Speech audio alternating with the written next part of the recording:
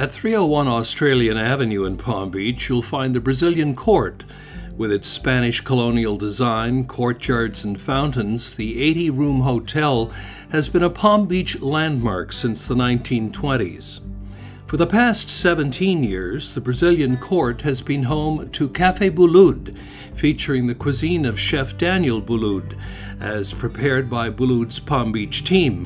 The restaurant was completely redesigned in 2017. The main dining room is less traditional, lighter, open, and features wood floors and ceiling of Pecky cypress and seashells.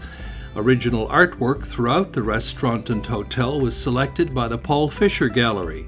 Traditional table style has been maintained, with stemmed wine glasses, silver flatware, and napkins on white cloth.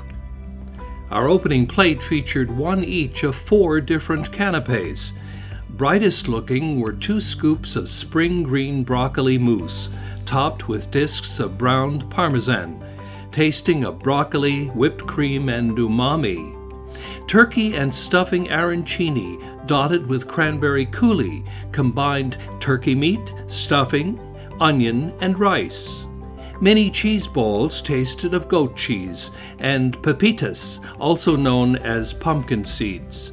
Finally, there were 2 short pipes of chicken liver mousse on tiny edible trays. An appetizer of pheasant and foie gras pâté en croûte, a popular cold starter in France, came on a stone-colored plate decorated with cashew aioli, fried kale leaf, and an apricot. A terrine mold lined with short crust pastry is employed and filled with layers of pheasant meat, duck liver pâté, and apricot. Pepper, white wine, bay, and cloves are used for seasoning. The resulting slices, framed in golden brown pastry, are visually striking and delicious.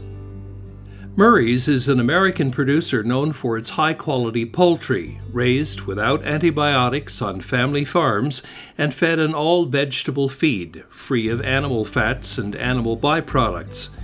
Main course was a plate of Murray's wood-roasted turkey with wild rice and rosemary stuffing, and a side bowl of silken mashed potato.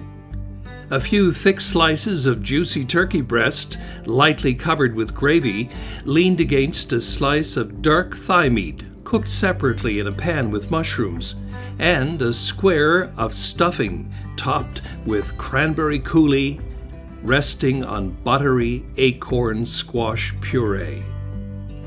Upside-down chocolate soufflé with a quenelle of pistachio ice cream brought our meal to a close. Boulud soufflé had a springy texture.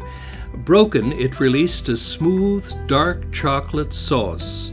The ultimate chocolate treat compared nicely with the ultimate ultra-smooth ice cream. Both products made with equal care by Julie Franceschini. Café Boulud provides a total dining out experience. Everything required in terms of food, service, and atmosphere. It was pure pleasure to spend time in such a welcoming restaurant.